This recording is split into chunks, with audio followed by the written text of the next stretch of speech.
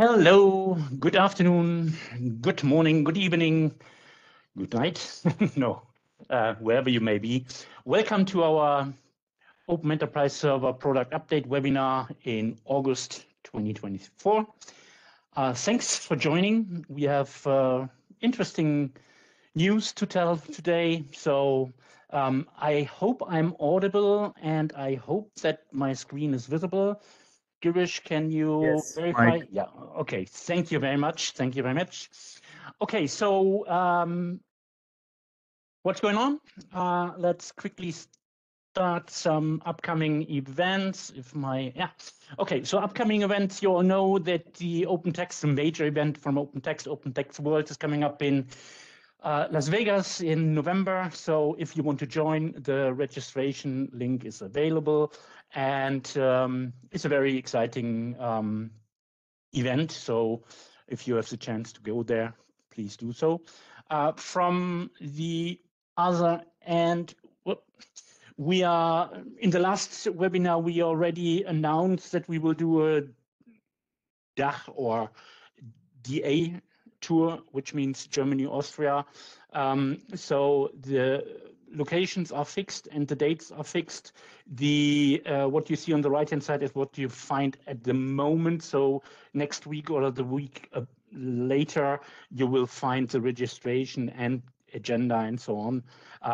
So save the dates. So 5th of November is in Vienna and 7th November in Düsseldorf. So we changed a bit the order of the locations from the past years. And we are very excited to announce that TTP Bangalore Developer Conference will be held in December. So it will start from the 30th of November, which is a Saturday, and end on a Friday on the 6th of December. It will be in the OpenText office in Bangalore. And there are some changes that we made to the past TTPs. So you will find a lot of more workshops. Some of those are already mentioned here. We are so the official registration and registration page and agenda will be available soon. The plan is next week or the week after. So take a look at the ttp.org website, and then you will find before you register already the complete agenda. So it's really focused on get in touch with the engineering team, with the product managers in Bangalore, have one-to-one sessions, but also very, very interesting because the focus is also on education training, right? So you get workshops in depth, so where you can. Girish, do you want to add something to these to the Bangalore TTP? Sorry, Mike, I think you covered it pretty well. So just the fact that this event is not going to be streamed are available later for viewing. This is going to be in-person event. Like Mike mentioned, you will have direct access to the engineering because that's working out of the Bangalore office. And also Mike and Robin and all the engineers will put together a number of sessions and workshops. The focus we want to put more on is the workshops, do some hands-on. I think Peter reached out to several previous attendees and have asked what workshops would make sense for them.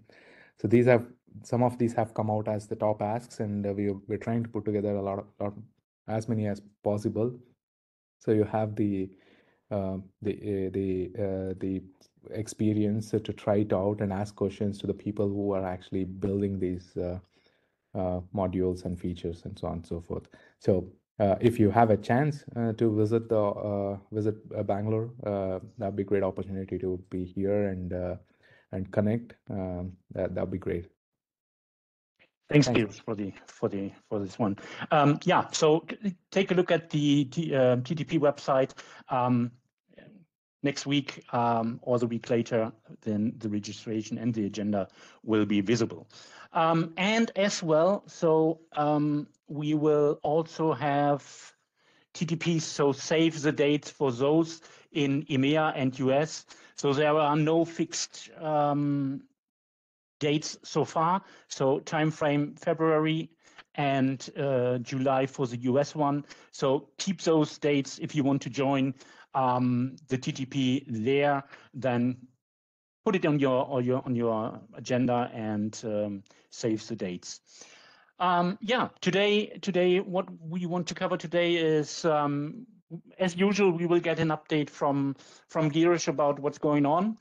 And after that, we will get some insights from Rami and Atish. Atish is right? Yeah, I think. Yes, you are. You said that right. Correct, thanks. To see some workflows that we couldn't cover last time, and so we want to mention it today. So unified management, content management, distributed file services. So let's take a look at those, and if we have time at the end, as you usually know, we can ask. We have time for our questions and answers. That said, I want to hand over to Girish. Do you want to share the screen, or to whom should I make the presenter? Or should Mike, can you please help me with yeah, sure. presenting the screen? So, and then we will pass it to Rami. Okay, no problem. Sorry, I think that'll be Atish first, so we'll pass it back to Atish so I can continue the whole demonstration. So there's a lot to cover today, like Mike mentioned in the agenda. So we would like to cover the entire DFS workflows in the Unified Management Console. So that's going to take a bit of time. And if you're going to make it to the Bangalore TDP conference, most probably you'll have hands-on workshop to do all of this as well. We'll try to cover as much as we can in the today's webinar. So the Mike covered this last time. I missed the previous webinar, the last month's webinar. He already covered the 24.3 release, so it's currently shipping. So you have, if you haven't consumed it, so do give it a try and let us know if you have encountered any issues. Mike, if we can move on to the next slide, please. Sure. I'm going to leave this with you for a moment here. So the goal is to do the quarterly releases like we have mentioned in the last year. So we're going to be repeating that in the 2025 as well. So one of the primary goal for us is to move needle on the Unified Management Console. So there's a heavy focus on ensuring all the iManager workflows are getting completed in the Unified Management Console first, and then we will go on to building more use cases that will make UMC much more useful and relevant in the current deployment scenarios. There are a few other enhancements that are going to come in 24.4, such as we're going to be the most asked one, that how do we manage e-directory, right? So we've been hearing that a lot. So we're gonna bundle the identity console as part of the OES media, so you don't really have to go looking for it. And it would also be integrated into the YAST workflow, so you have it all installed and configured in one go. And I think again, Mike, if I'm not wrong, when you run that upgrade workshop or install workshop, you will show how to do this using auto YAST as well, which means you can spin off many UMC IC servers in a jiffy, right? So you don't really have to sit and configure each and every time. So that'll be interesting. And there are also a few other things that we are building. So we talked about the multi-factor authentication for SIFs, and also upgrading to NSS 64 using the two tools. So they would all be coming in the 24.4 and several other defect fixes and security fixes as well. So I'll not go in depth of the other releases, but you have this in front of your screen, so just take a look. Mike, if we can move on to the next slide, please. Sure. So what we are more excited about is the fact that we're going to be running a beta program. So as we ran the beta the last time we ran the beta program was during the 23.4 release.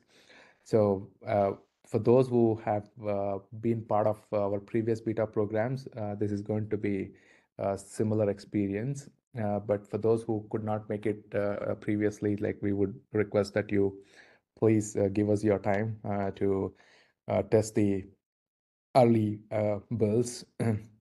So we would, what we would have with the beta program is access to the early access to the new code, and what we would value is your feedback, and with the ultimate goal of having a release that's satisfactory to all of us, right? So you can shape this release, and you can provide the feedback before the release happens, so that we can actually consume the feedback before the release. So when is this happening? So at the moment we're gonna be we are looking at doing this in the 3rd week of September, and you're gonna be receiving invitations, an email invitation by the 2nd week of September, or probably the late late of 1st week of September, right? So towards the end of 1st week of September. So if you haven't received the invite by the end of 2nd week of September, please do reach out, and if you're interested to get engaged in this program. So we will ensure that you receive access to the builds and access to the platform where you can collaborate and provide us feedback, and so on and so forth. So, and in general, if you have any other questions and how can we make this beta program experience better for you, do let us know. So although we have closed on how we want to run the beta program, but we can still take the feedback and see if we can accommodate your feedback. So I think Kevin has a question that Ramesh pointing me out to read that out. So sorry, I cannot read the question as long as I'm presenting. Sorry. No problem. I think we just so everybody know, we have a half room full of people here eagerly looking to present what they have built. So the question Kevin asks, can there be a continuous beta channel that we could continuously run in our labs? I think that's a fantastic question. I think that goes along the lines of what we have been discussing here, to see the fact that we are building features throughout the year. I think it makes sense to have a beta program that continuously runs. We are looking at that. We don't have we haven't made that program available yet. So, but we definitely have that in our radar to see how we make that happen. Thanks, Kevin, for that. Yeah, so that's about the beta program. So do look out for those invites. And like I said, we really appreciate if your time and your effort to test and make this quality release. Mike, to the next slide, please. So I think we'll then come to the main agenda of the today's webinar. So we'll pass the control back to Atish, and Atish will take us through the management of distributed file services, and I think Rami will take us through a bit more workflows in the DFS afterwards. So Atish, you are the moderator now. You should share your screen. Yeah.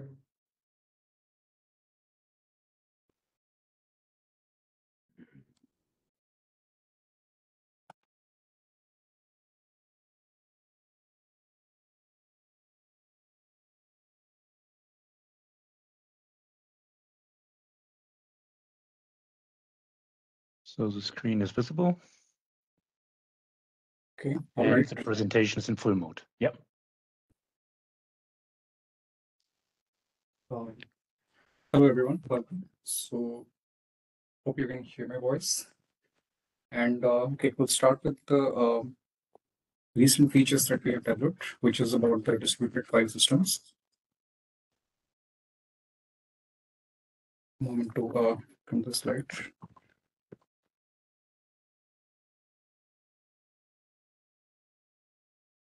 Okay. So under the DFS management, we are going to cover today replica management and the junction management, which are like the two major features. So the replica management will cover the replica listing, which is to view all the replicas that the user has added. There is an option to create replica or edit an existing add a new replica to an existing management context. So I'll clearly show you like how to create a new replica and how to create a new management context along with it. And then after we add a new replica, how to add the replica to an existing management context, all those we're going to cover. Then the replica details to view all the details of a particular replica. Then configuring an existing replica will also cover. Then there are a few operations which are like starting or stopping a replica, pausing or resuming a replica. These are like exclusive operations. Then we'll go through the repair operation process for a particular replica. Then we'll see cancel repair, and finally we'll be touching upon the delete replica section as well. So after the replica management, probably Rami will cover the junction management, which is very crucial for creating a junction or for the actual operation. So the junction management will also have the listing of the junction, running a new scan to identify all the new junctions that have been created. The create junction, like how to create a fresh new junction from a source volume to a target volume. The details about the junction, which is viewing all the property, all the paths for a particular junction. Then rename junction and configure junction. These are like making modification to an existing junction, like changing the path and all those related. And we have the sync rights, source to target and target to source. This is about like setting the rights from the source volume to the target and back from the target to the source. And ultimately, finally, we'll be having the delete junction. So these are the things I'm going to cover. So without any further delay, I'll be switching to the application. So this is the QMC application. As you can see, on the home page, we have a new option called the storage technology. And under that, we'll be having the DFS, which is distributed file systems. So once I get in that, we'll be seeing the home page of the DFS. And here you can see there are like two major sections. One is replica site and another one is junctions. I'll cover the replica sites for now. So there is this browse button, which is the standard UMC server browser. So in other sections, you may be like selecting a server, but in this section, you'll be selecting any existing management context. So for an example, I have already a management context called PS and iPrint. So I'll select those. And once I click on apply, it is going to list out all the replicas. So it's a progressive loading. So it is going to scan all the replicas and it is going to list it. We have standard operation like the advanced filters and we have the sorting of which replicas so that it's like standard operations are there, which the user can perform.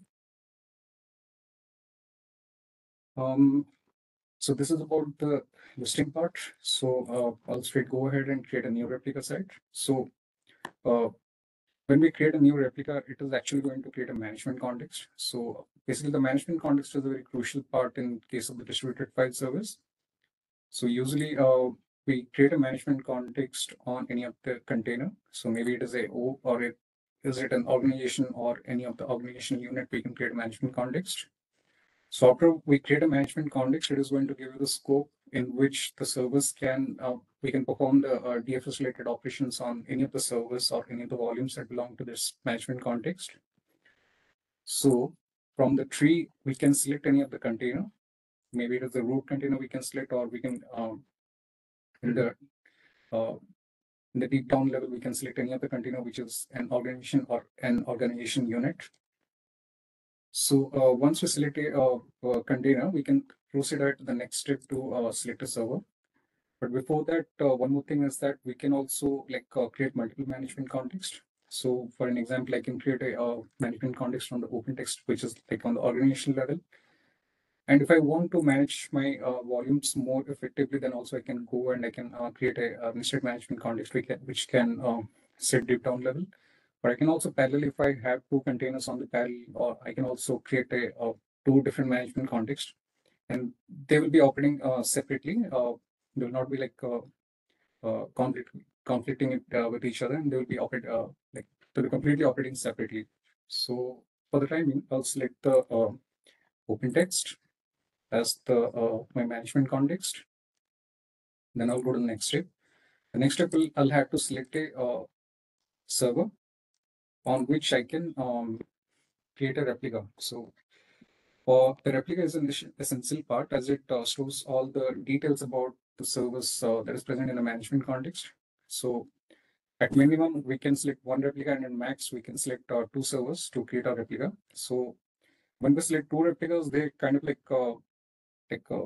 they create a replication of the existing information in the DB, and those two replica servers, they will be constantly in sync so that the information will be available in both the places. So whenever one of the replica goes down, the other one will be available to run the DFS related services.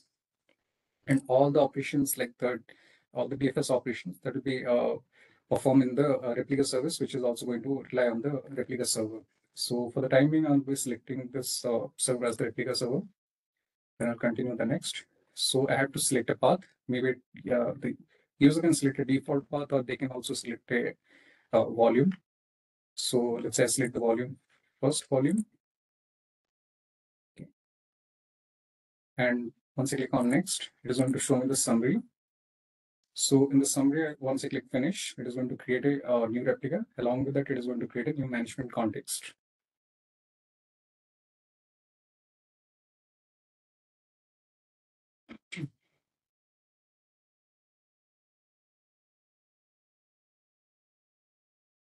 So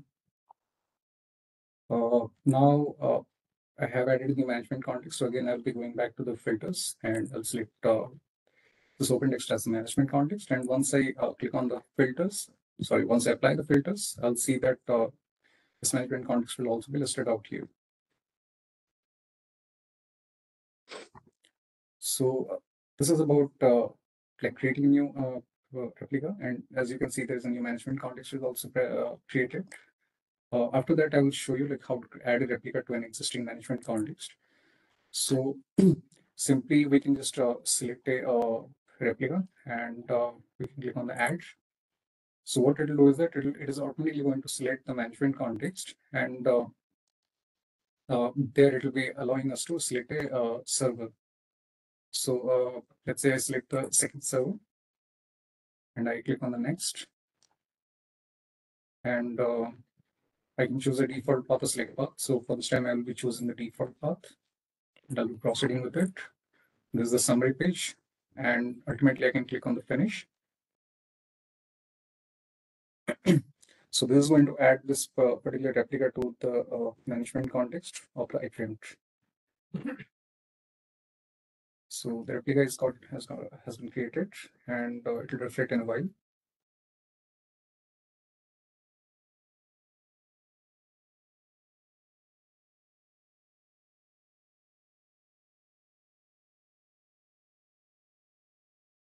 Okay, all right, it's there. So there are also some additional other operations that also we can perform.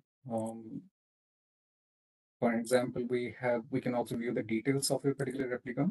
So once we click on the details, it will show the side panel where we can see the status as running.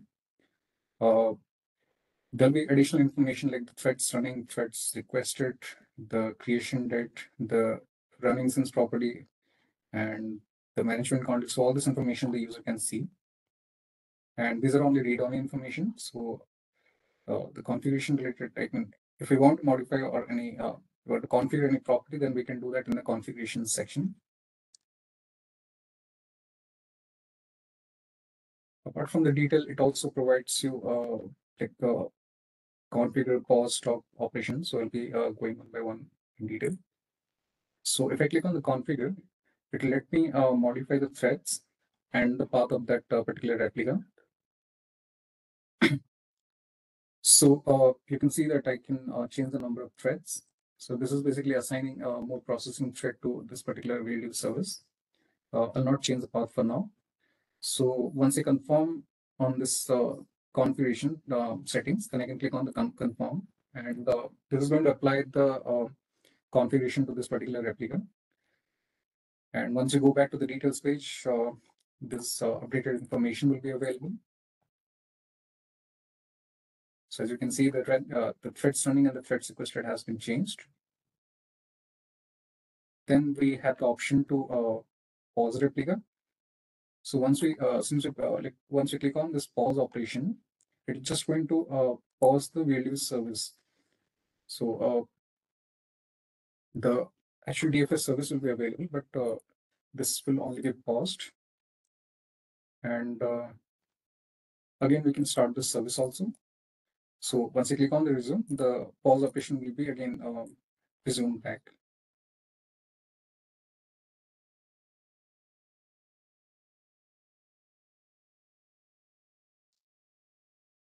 There are a few other operations, which is like the stop operation.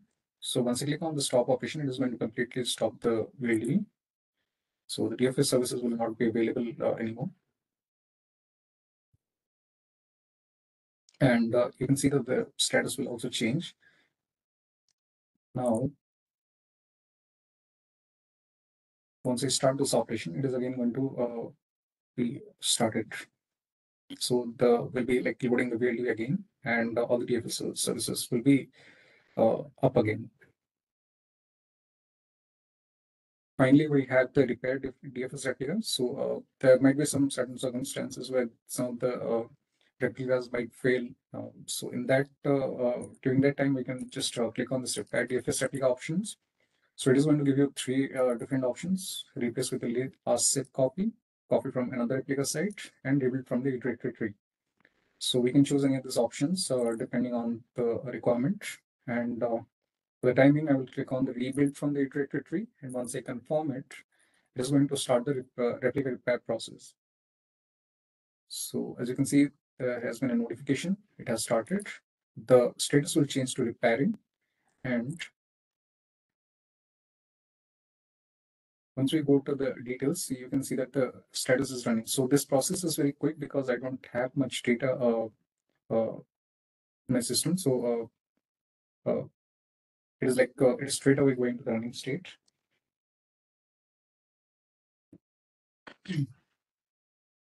But if I have a lot of data, then it might take some time, in which case, in the details screen, we will see that there is an cancel repair option will be there. So in this section, we will be having some additional settings where we can like cancel an running process. And also depending on the status, like if it is in the repair or if it has been running or failed, the status will also going to be changed. And also, depending on the repair, the status will also be reflected. So if it is like a rebuild if it is a rebuild operation, then the status will show a rebuild. And once the whole repair process is complete, it is going to show the status as 100% complete. So these are just additional information.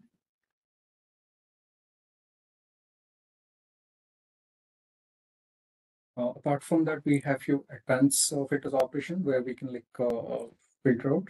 So let's say I click on the stopped operation, it is just going to show all the stopped replicas. If I click on the running operation, running DFS status, it is going to show all the running replicas. So these are all the operations that is associated with creating a replica in a management context. Then we have few more operations which is like related to the junction. So probably Rami will take you forward with this. So we're stopping the sharing and we'll be handing over to Rami.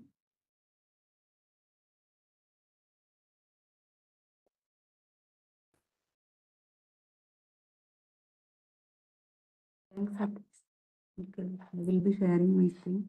Hope I am audible.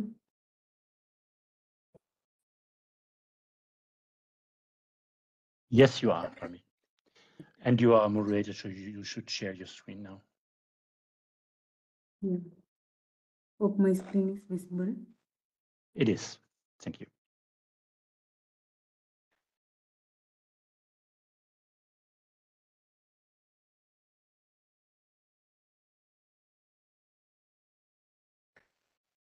Going to login UMC. This is login screen. Admin.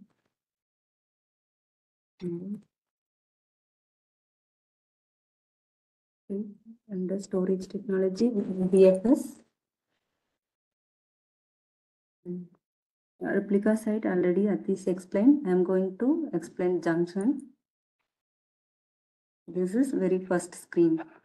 For list junction, we have to select the objects, or we can select the volumes objects or pool object. In this screen, in 4 ways we can list the junction. I will go one by one. If we know the server name, directly we can go on search, or otherwise we'll browse like others. Under OES,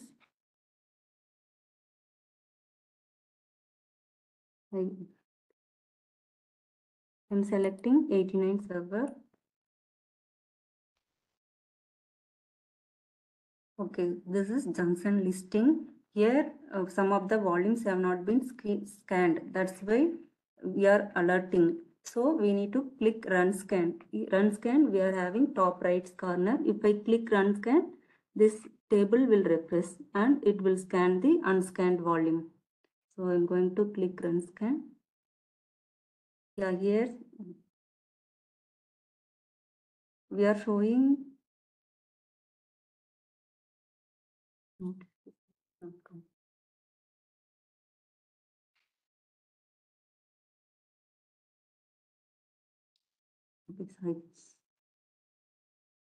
we show notification in that says we have to refresh that list. So I'm going to refresh. Now that alert message gone. So now all the volumes have scanned and listed here. And next I will go with pool objects. So I will select 16.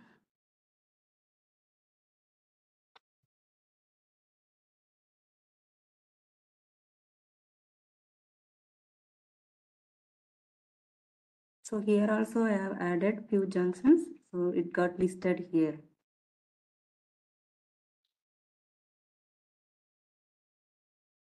Okay.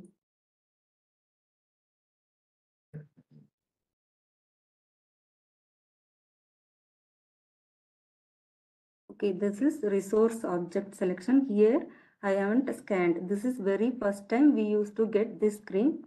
First time we have to scan. Then we will get the junctions, or if there is no junction, we have to create new junction. So I will click scan. There's a question on that same. If you want to answer the same. Okay. What is the same functionality? Echoes.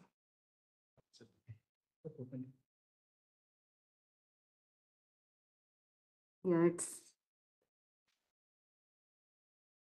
okay. It got listed here. So I will go with now junction listing other operation. I will use 89 server for my demo. Rami, are you taking questions between or at the end? Because there's a question. Okay, and we'll take it.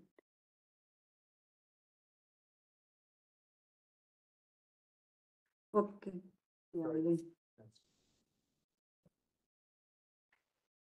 Yeah, this is the junction listing. We are having search, refresh, and so all select all column and default. Like other tables, we are having features here, pagination and advanced filter. Here I am having, we can filter based on status available.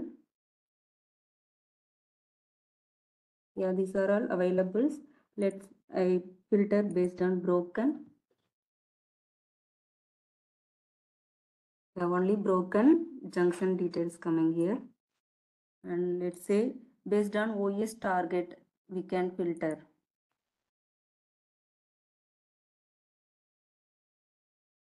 Yeah, this is OES target list, and I will go with non-OES target. Yeah, these three are non-OES target. We can, using advanced filter, we can filter the data. And we have one more advanced filter, target path. Based on path, we can filter. This is like other tables. Yeah. And paginations, we can go directly to next page. If I want to go third page, we enter and go to page. Yeah, now we are in third screen, third page. Next, I will go with actions. In junction, we are having list of actions. Details, rename, configure, sync rights, source to target and target to source, and delete. I will go with one by one. First, I will start with create junction. Now, I am going to create junction. I am going to select context. I am selecting OES as my context. And here we have to enter junction name. I give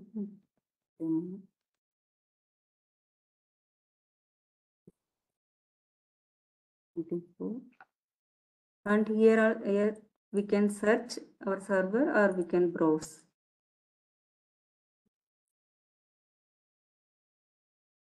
Okay, now I'm having volume list. Inside this volume 10, I have source.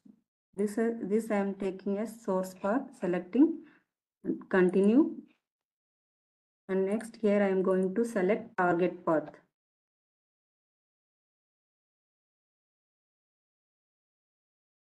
This target I have folder name. So I selected this one.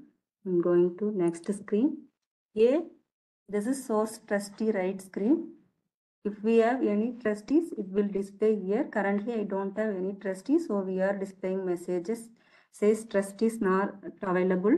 To browse, we have to add trustee. So I am going to add few trustees now. I am going to add few. So here we can modify the trustees. If I select enable all rights, it will enable all the rights, or we can remove all the rights, or if we want, we can modify some rights. So I am going to modify few rights. Continue. This is target trustee rights. This also like source trustee rights. So I am going to add few. So here I am changing and continue. This is summary screen. Here we are displaying all the details, whatever we have previously done. So all the things we are displaying here. So if I click on finish, a junction created. We are displaying notifications plus recent action. Here we are adding. Now I have created junction demo report 24. So we are displaying here.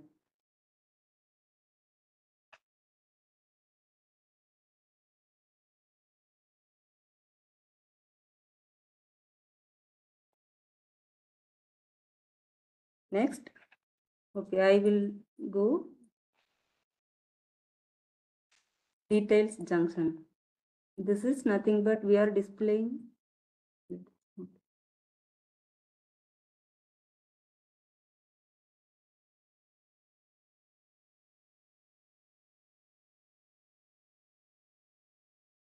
Okay, I'll go.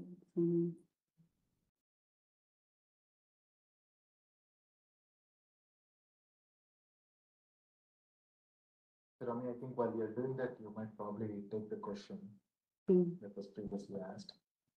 So Kevin asked, what is the scan function under junction actually do? I really want to give it a go. Sure. Kevin, if I understand your question correctly, please let me know otherwise.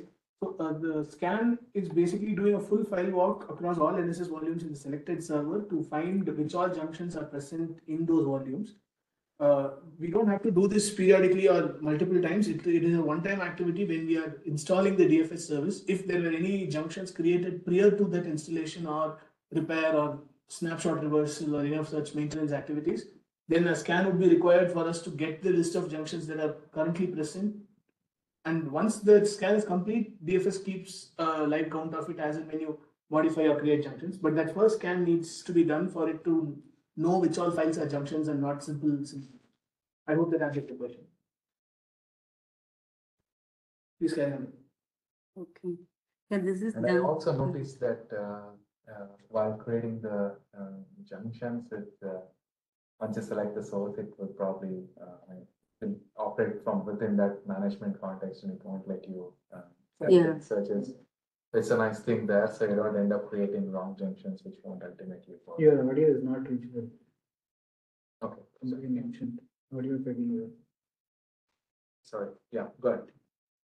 Okay, this is junction details. Here we are displaying about the junctions. We are name, source, path, management context, and target with created time and lost modified. These details we are displaying here. This is just we are displaying about the junction. Yeah. We will go with next action. Rename.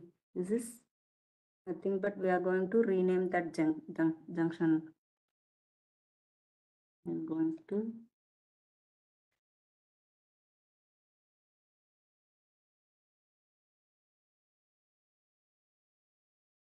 yeah. It got renamed.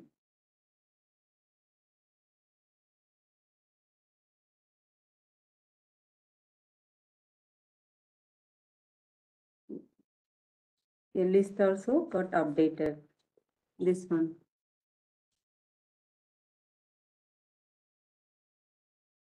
Okay, next I will go with configure junction. Okay, this is nothing but edit junction. Here we can change the target path. I'm going to change the target path, and here also we can set the rights. Same during creation we have done. Same thing here also we can add or remove. Here also. Okay. And this is summary. We are showing only modified details here. So click on finish. Yeah, it's got configure. Yeah, this one I have changed. Configure. This target path also got changed. Previously OES Vol 12, now OES volume 11. And next action is sync rights. Source to target and target to source. Now I will make so sync rights source to target. This is nothing but we are synchronizing trustee rights from source to target.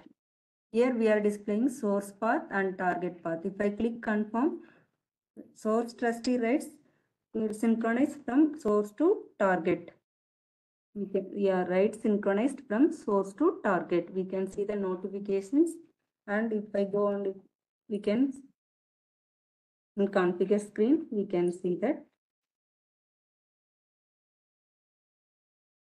Yeah, these source trustees are added here, target. It got added after synchronizing. These two got added here. This is sync rights to source to target. Now I will make sync rights target to source. This also same like source to target. We are just target to source. We are synchronizing rights. So if I click on confirm, this target rights will come to source. We go configure. We can confirm that changes. See here, whatever target trustee has, these three data added here. So this is sync rights to target to source. Yeah, next last action is delete. Yeah, this is we can delete single actions or multiple. Now I am going to delete single junction. Yeah, we are displaying warning message like we are deleting both the junction file and associated trustees rights are removed. The data and trustee rights at the target location remain unaffected. So we are asking, do you want to continue? If yes, then this junction is deleting. It got deleted. We can perform multiple actions as well in delete. I delete few things. So now I am deleting 3 junctions. So here we are showing 3 junctions are deleted. And same for all the actions, we are having recent actions. So whatever action I performed, we are displaying recent actions here. It got updated.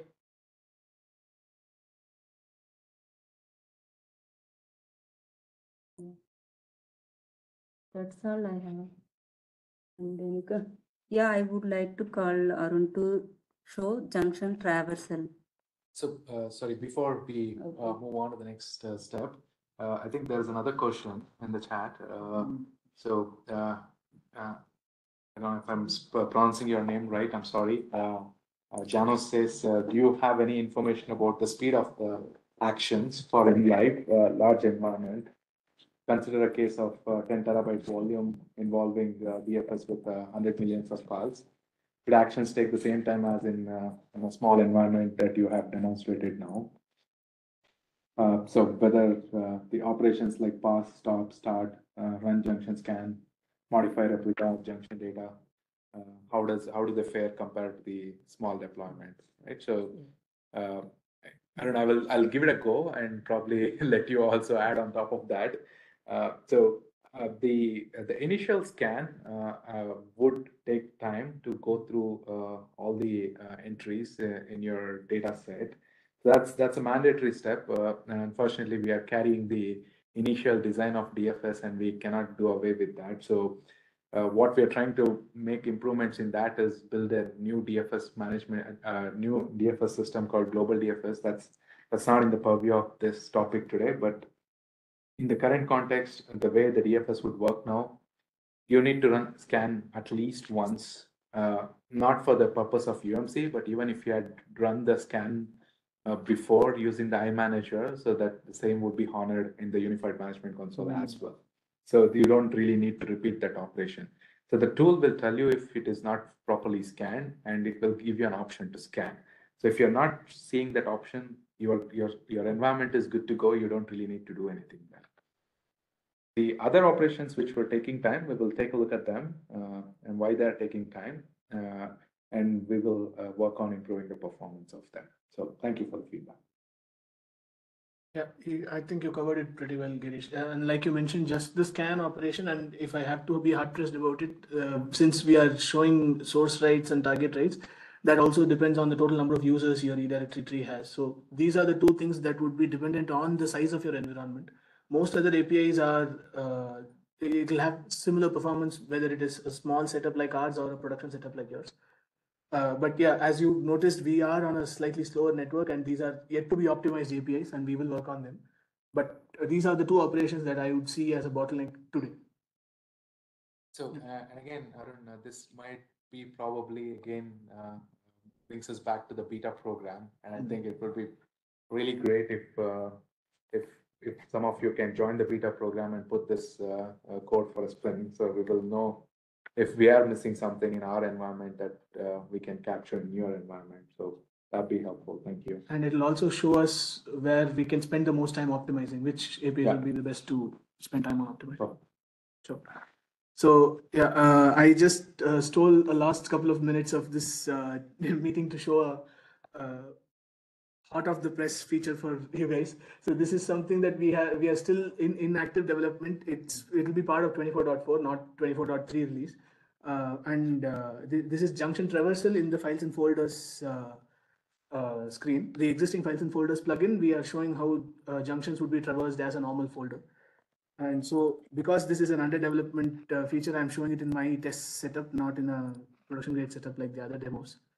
So first I will go back to the DFS screen and show a few example junctions that I've created in my test setup. So you can see I've just created 3 junctions here. The junction VC12 and V12C, V12B and V12C fin. And as you can see, the source path and target path are listed here. Now I will navigate to these exact folders to show you the same junctions in the files and folders tab. As some of you may know, the junctions are basically just files in the files and folders that act as folders or symbolic links to the target location. So UMC will traverse, like CIFS client or any other file client, traverse this junction to show you the target's folder structure as though the junctions were just a normal folder. I'm going to demonstrate that here. So when I switch to the files and folder section, you can see we carry forward the server's selection. And so as you saw, I will open the folder where I had created the junction. You can see, despite this being a junction as indicated by the type junction, we are just indicating it like a normal folder because it is a normal folder as far as the client is concerned. But when you open this folder, you can notice that it just navigates like a normal folder like I had just previously navigated, but we indicate in the breadcrumb that this is a junction so that you are aware that it is a junction that we have traversed here. So the keen-eyed among you might have noticed that this is a nested junction. So just for the fun of it, I'll just navigate once more to show you. We can keep infinitely traversing this, and we do seamlessly traverse quite quickly on the junctions. So this was just a quick overview on this, and I welcome your feedback on this. This is just the first step implementation. If you think this is confusing or if this could be improved in any way, please do provide us feedback on this. Thank you. Thanks, Arun. I think that's just probably a piece of code that he wrote just before coming in. We just put him on the spot to say, okay, just go out and do it.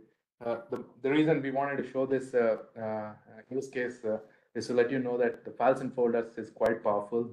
It's totally different from the implementation that you might have seen in the iManager. So a lot of use cases are going to be integrated into the files and folders, and it acts and behaves like a natural file browser, and you can perform a lot many operations from here as well, say rights management and so on and so forth. And when we also build other use cases like DST and CIS, all of that would be coming under the files and folders purview as well. So thank you for doing this at a very short notice. So Mike, I'm not sure if there are any other questions that we can take at the moment, but otherwise I think the planned demos are complete. And there are a few other things that I think it was not explicitly called out. Like I mentioned earlier, I think my voice was fading. So most operations are built to help you succeed in doing those operations, in the sense that the operations wouldn't let you select items which must not be selected. For example, if you're operating under a management, you're trying to create a replica server for an existing replica site, then it would let you only select the other server under that same management context. So to avoid running into creating a configuration that's going to create future problems. So I think that's one that the other one that Arun showing just now is that you selected a source for the junction. Yeah, selected the management context, and now the source and target are isolated to that management context, as they have to be part of the same management context for the junction to be successful. Yeah. So the management context, once selected, all servers and all the filtering that you can do further is restricted to that management context. So you will be forced to select correct servers only to create your junctions. Yeah. So Arun, I think if you continue to navigate and get into the rights section, you may have to provide a nice junction. Yeah, we are not creative people.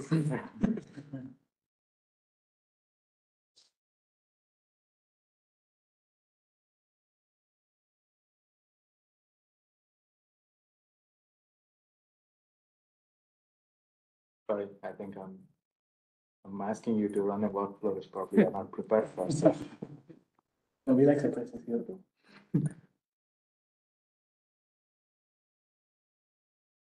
Yeah, I think that's a good example as well. We won't let you create targets to a configuration folder and end up running it wrong. So sorry. So when you go to add add the rights, the other thing that has been a constant feedback for us is that in a workflow like this, it wasn't in the previous cases when we gave this demonstration, we had the group names with group 1, group 2, and the user names with user 1, user 2. It was very easy to know who is the user, which is the user object and which is the group object. Now we are qualifying that with the icons. So you can actually now know this was a direct feedback which had been like frustrating for many of you. And we are also working on improving this object browser behind the scene. I believe some of you pointed out that you have like 100 millions of files, and of course I'm assuming they will have thousands and thousands of users, and this table can be this container can be holding thousands of users, and having to navigate through that would be a pain. So we're going to be adding more capabilities like searching and so on and so forth here. And within even this interface, we have, I think this is the only, only the user context is where we provide the ability to select all, because that was a very dire need. Like I might have to just select a bunch of users in this container. Yeah. So at least the basic select all and was one of the features that was again inspired by the feedback given by. Yeah.